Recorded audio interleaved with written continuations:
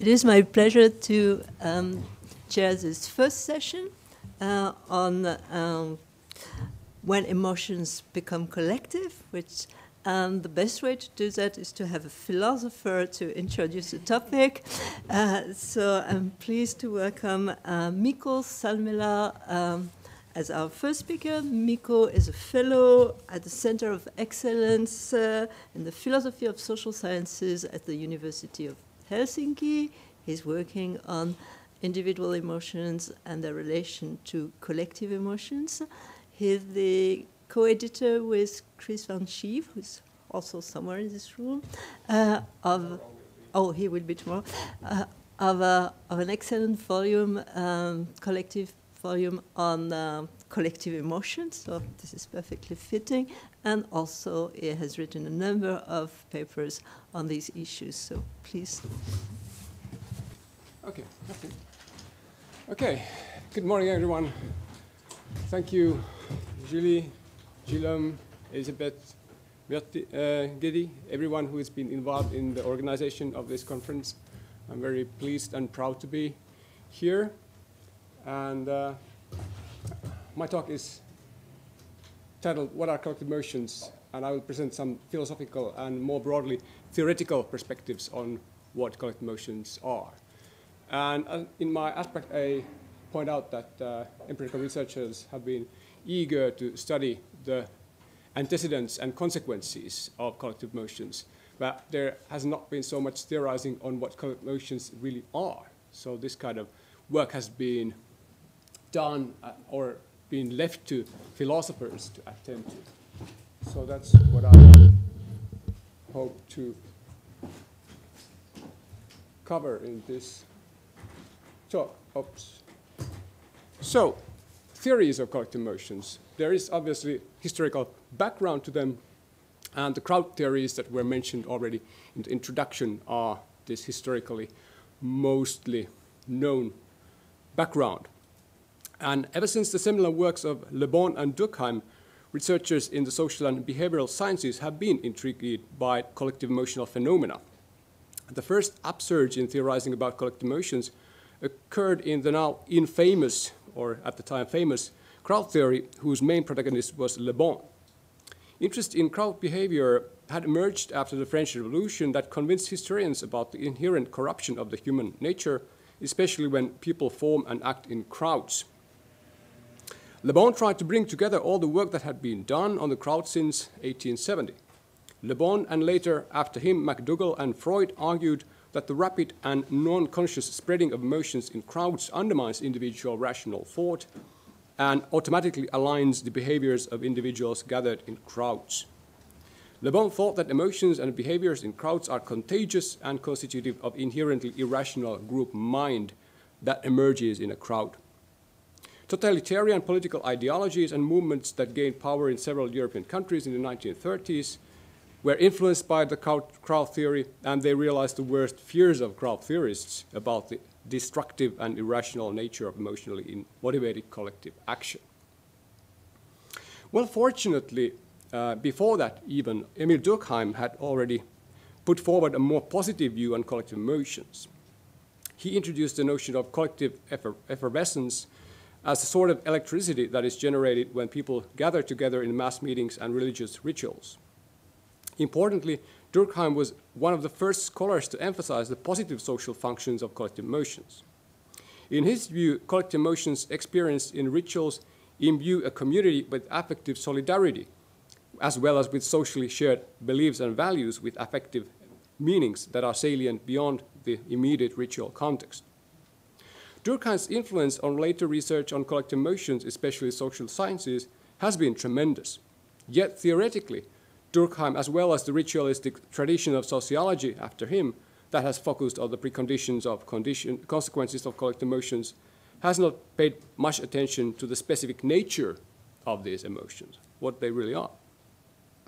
And when we look at the theorizing on the nature of collective emotions, there is a rich phenomenological tradition, starting from Max Scheler and after him, Edith Stein.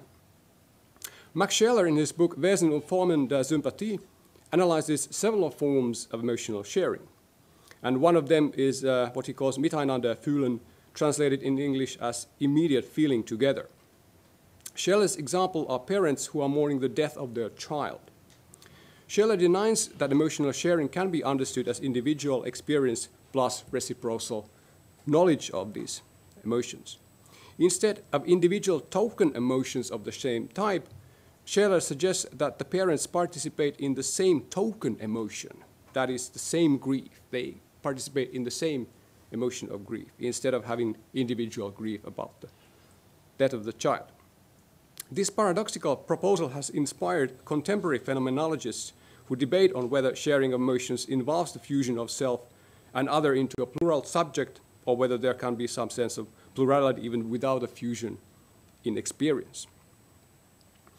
Edith Stein is another phenomenologist involved in this debate. In her Philosophy of Psychology and the Humanities from 1922, obviously in German, the original, proposed another early phenomenological account of emotional sharing and collective emotions, as Thomas Santo has pointed out in his recent analysis of Stein's theory. Stein's account of emotional sharing is embedded in her general theory of communal experiences, and her paradigmatic examples are collective emotions, such as collective grieving of a group member.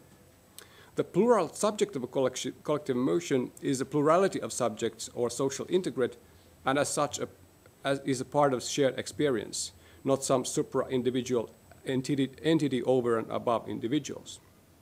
Shared emotions involve a specific mode of being shared and are part of a communal experience. Okay, if this is the historical background, then we can look at the more recent theorizing, and as we can see, this research has really boomed in recent years. Most of these contributions are from this decade. Margaret Gilbert's and Bennett Helms are from the last decade, but my work and most phenomenological research has been done in the quite recent years.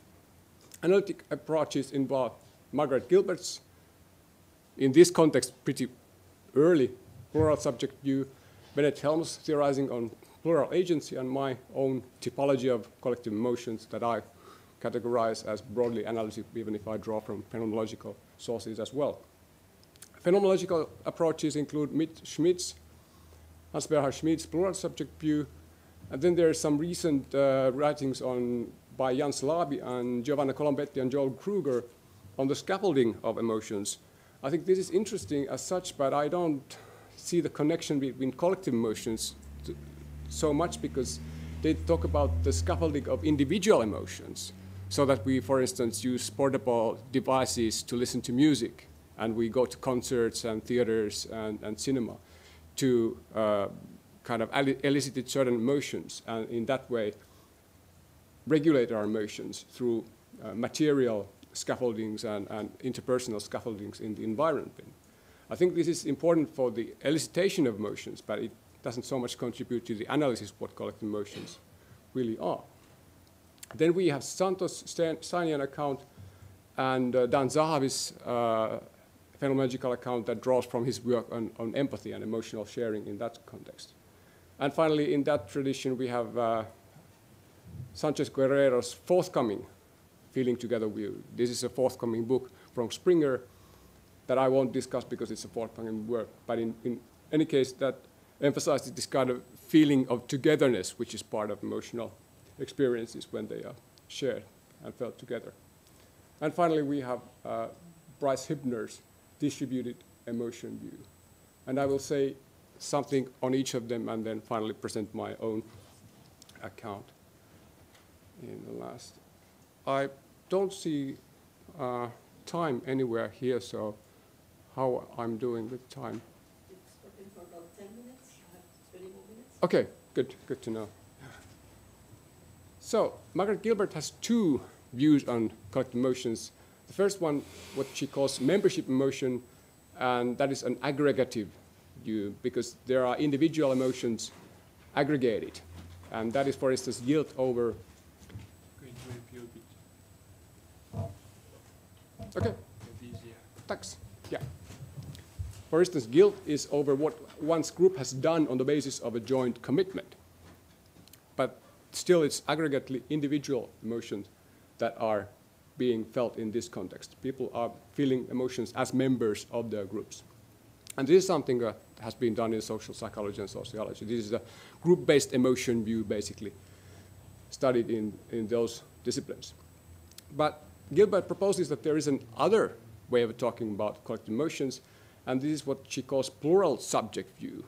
And her definition for guilt in that context is, for instance, for us collectively to feel guilt over our action A is for us to be jointly committed to feeling guilt as a body over our action A.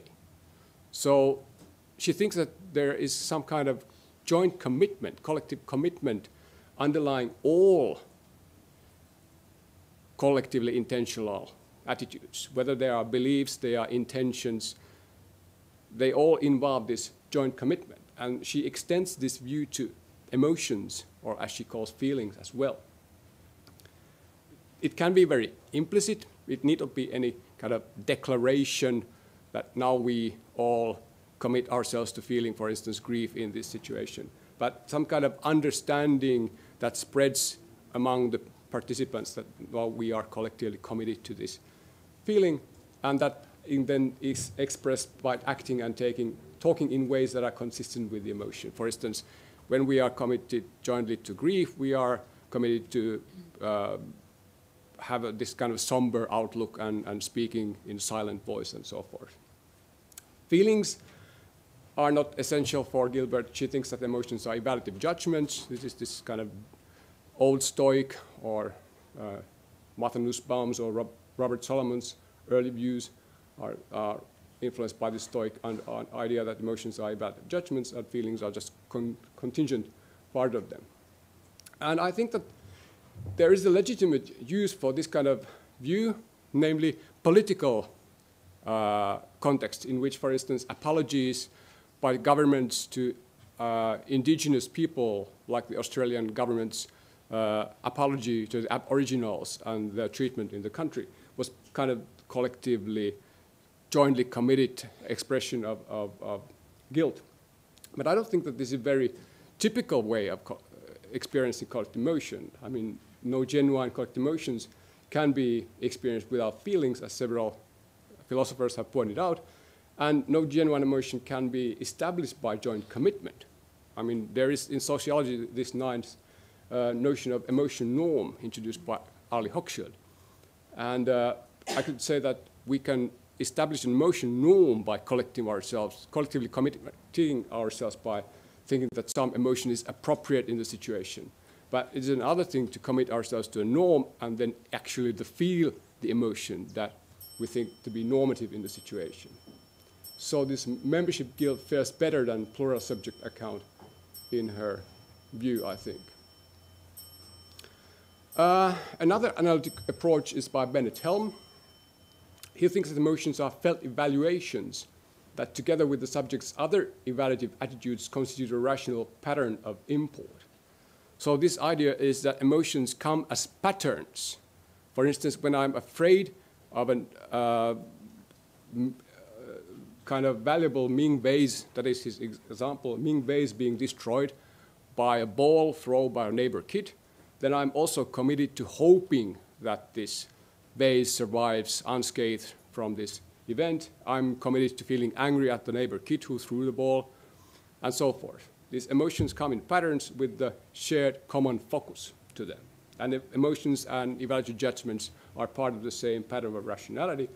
And these individual items, emotions and evaluative judgments, are branded by virtue of there being elements of this projectable pattern of rationality. So this can be extended to the group context by saying that there is a collective import that is constituted by the projectable pattern of rationality in the group members' responses, so that the group members feel the same emotions when some object of their concern is affected favorably or adversely in a situation. For instance, when group members are painting a house together, they are committed to exhibit a pattern of hope, fear, frustration, anticipation, disappointment, joy, relief, and so forth at the appropriate times and for the right reasons. because we, the group, feel that the import that the house has for us, not for personal reasons alone. The problems of discount seem to be related to its scope of application. I mean, his primary example is a group of friends or a couple of friends, two friends who are going to have a lunch on a beach, and whether their kind of responses are similar to each other when something happens to their plan. And another context that might be relevant are small groups that have intimate and vivid collaboration between the members. But unfortunately, there are no means to adjudicate conflicts between emotions and evaluative judgments within this pattern of rationality, either individual or collective, or with different group members' divergent responses. Helm points out that these responses of individual members ought to align such that where your responsiveness to change, then other things being equal, mine ought to change as well. But this has little to help in this kind of question, whether it's my responses that should change or the other person's. So it just notes the problem without addressing it. Okay, then over to phenomenological approaches, and first Schmidt. His account of emotions is drawn from Bennett Helm, and the original idea is this phenomenological fusion that he draws from Scheler. Scheler's idea of this sharing emotion as having the same token emotion shared by the participants. And his idea is this phenomenological fusion, that it's possible to interpret one's feelings or emotions either as my states, which is the typical way, or as our states. And this is kind of pre-reflective, unthematic understanding or interpretation of one's emotional experience. It underlies shared concerns of some kind, but it happens during the phenomenological experience. And his example is the joy at the successful first performance of a symphony, in which the composer who is present feels exuberant joy. The members of the orchestra musicians are also participating in the joy. Stage manager even is feeling content with things, how things are going, and so they are all part of this we that emerges in this experience. And differences in the intensity and quality of feeling don't threaten the emergence of phenomenological we, according to Schmidt. And he also had this new formulation of what's going on. He says that there's plural pre-reflective self-awareness of shared emotional concerns in this phenomenological fusion taking place. Now the problems seem to be that a phenomenological fusion of feelings is neither sufficient nor necessary for sharing emotions. And this first worry why it's not sufficient relates to that, to the thing that it seems to be possible to experience this fusion in very different contexts, like the symphony performance context and this grieving parents context. Because in the symphony context, the participants can have very different kinds of concerns. I mean, the musicians definitely are concerned about giving excellent performance, and composer likewise, but the stage manager probably doesn't have concerns that relate to the quality of the experience, performance, so much that everything goes otherwise well. So if this is an example of phenomenological fusion, then it's very different from this grieving parents case, because they definitely have very strongly shared concerns about the wealth, the health, and the survival of their child who hasn't survived. So these are very different cases, and therefore they shouldn't be taken as similar. And neither it's necessary, because it seems that this phenomenological experience of emotions can be focused on the object of emotion, us feeling it together, or whatever. On our bodily state, we can focus on our agitation in feeling emotion, so it doesn't be focused on this kind of togetherness in the experience. And this is something that Lambie and Marcel point out in their 2002 paper on emotional phenomenology of emotional experience, that emotional experience can be world-focused, or it can be self-focused, or it can be body-focused. there are different ways in the experience of emotions. And problem with the new formulation is that concerns seem to underlie emotions rather than being constitutive of their experience. When I'm feeling fear, I'm not experiencing the concern for my health, for instance. I'm not experiencing the concern for my survival. I'm experiencing feeling towards something that is the object that threatens my survival. Now I again have to ask for the time, how I'm doing. 10 more minutes. 10 more minutes, okay, I have to run. Dan Zahavi's main question is, does sharing emotional experiences presuppose, precede, or preserve, or abolish the difference between self and other experience? And main claim is against Schmid. Sharing has nothing to do with the fusion, nor with the merged unity. So there is sharing, but there is also kind of awareness of there being difference in the experience. He argues that shared emotional experiences are constitutively interdependent and co-regulated, and there's reciprocal awareness of their being shared, not something that is fused into kind of single experience. And this feeling of togetherness is important for this sharing as well. And he refers to Alfred Schutz's idea that there are interlocked individual streams of consciousness colored by the participants' mutual involvement, and there is second-person perspective-taking, some kind of identification with another person or identification with the group underlying this kind of feeling of togetherness. Again, I think this is a nice analysis. There's much to learn from this, but it seems also to limit to dyads and small groups. For instance, what grounds group identification in larger groups? Zahavi briefly refers to my idea that there are shared concerns or shared values underlying this group identification, but he don't think that it's important or necessary at least. And I think that it is necessary when we talk about these kind of larger groups, where there is no direct communication, there is no possibility for direct interdependent or co-regulation of emotions going on. And there are different kinds of group identification as well, in my view. Again, the final other account is the computational account by Bryce Hübner. And this analogy is from distributed cognition.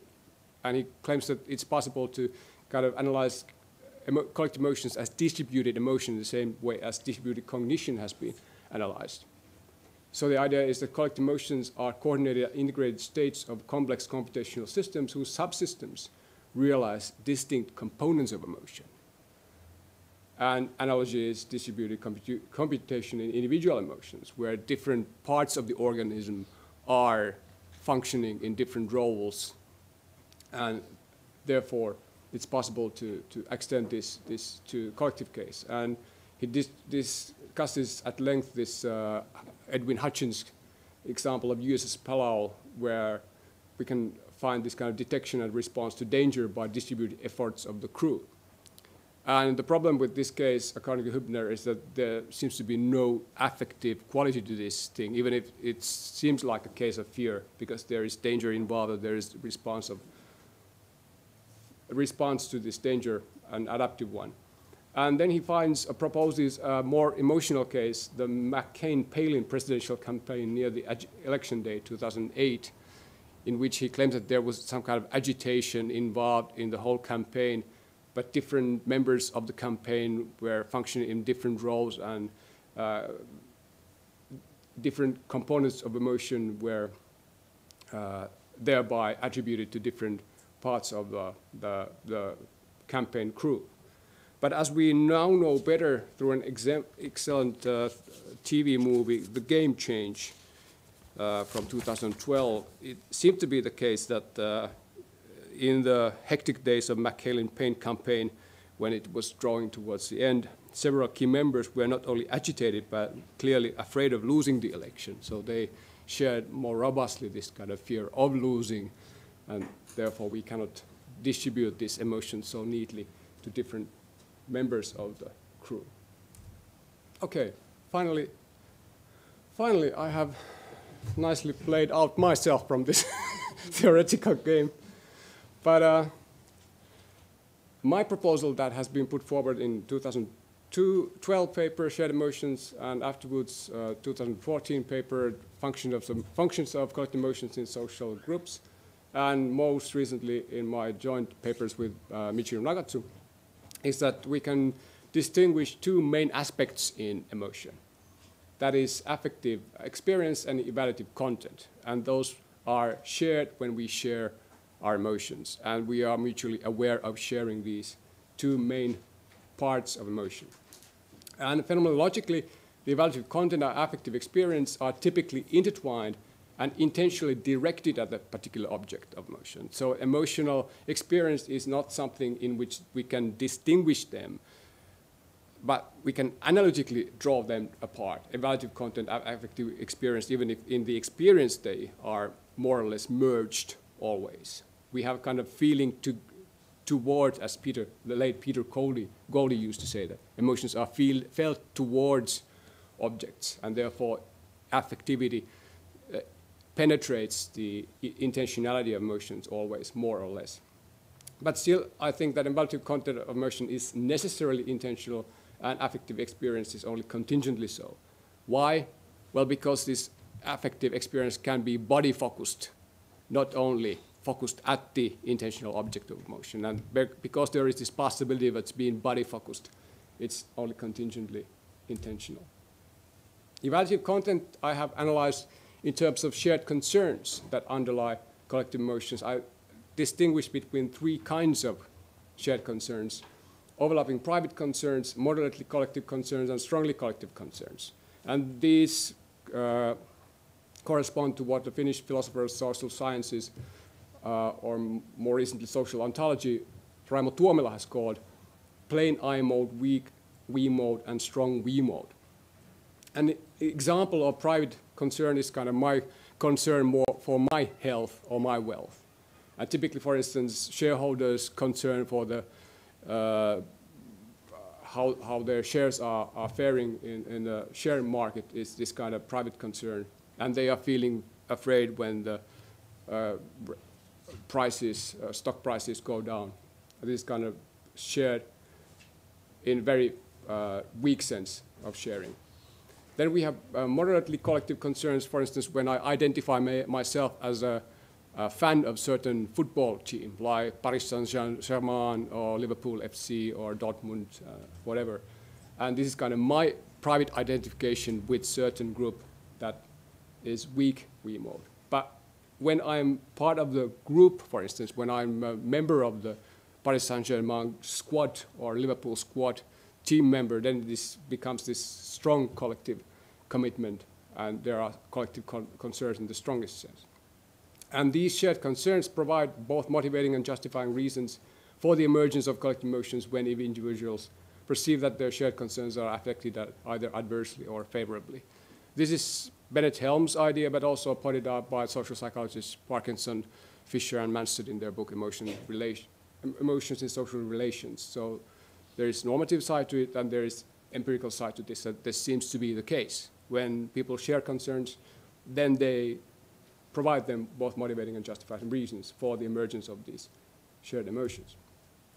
And the affective experience, I think it emerges from this kind of wide-ranging synchrony that is present when the participants are physically co-present with each other. It affects various aspects of individual emotional responses, physiological changes, facial expressions, action tendencies, and subjective feelings. And there's a lot of empirical research on these processes that contribute to the synchronization. And I'm sure that we will hear much more on these processes by other contributors of this symposium.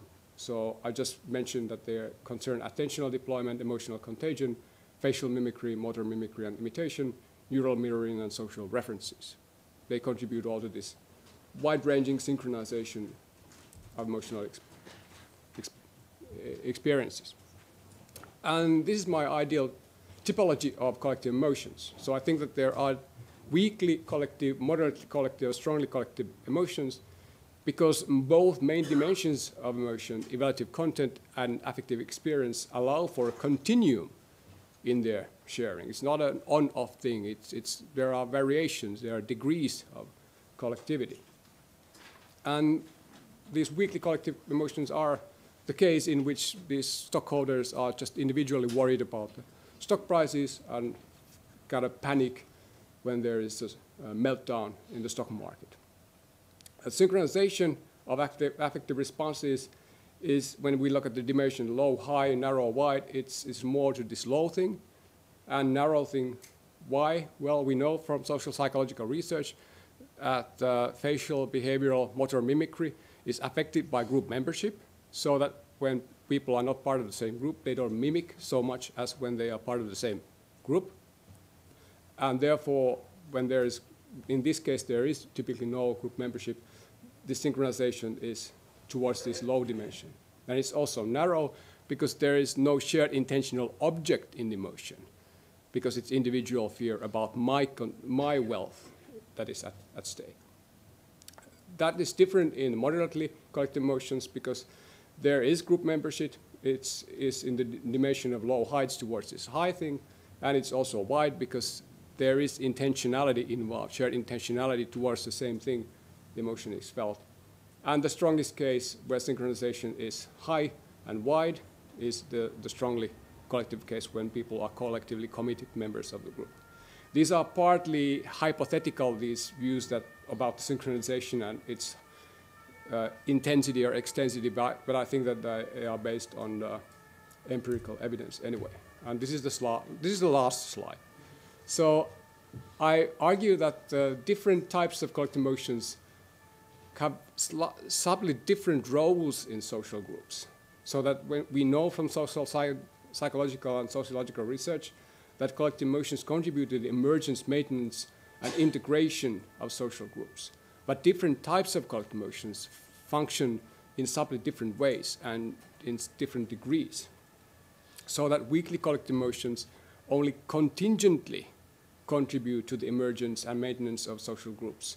For instance, weakly collective anger about layoffs. When workers are being laid off from a company, they realize that they have shared interests, and they may even establish a trade union to as their representative against in the negotiations with the employer. But for instance, it's only contingently beneficial for the group when people act on their shared emotion, this kind of weakly collective emotion. Angry workers may find benefit by acting on their joint anger, but panicked shareholders act against their collective interests when they rush to sell their stocks. That hurts them all. So it's only contingently beneficial. Whereas in the strongly and moderately collective emotions, they maintain and reinforce more robust and resilient solidarity and group identification than weakly collective emotions, and they provide motivating and justifying reasons for joint action that is by default beneficial for the group by virtue of underlying shared concerns. That is, from the group perspective, it is beneficial for the group members because they share these concerns in a more robust sense than in the weakly collective case. And they smoothen coordination of joint action. The more collective motion, the more intensive and extensive is the synchrony, and thereby this kind of facilitation of joint action as well. And if you're interested in philosophy of joint action, I recommend this paper of collective emotions and joint action, quite recent, written by myself and Michiro Nagatsu. It's open access paper, so it's available for everyone. That's it. Thank you.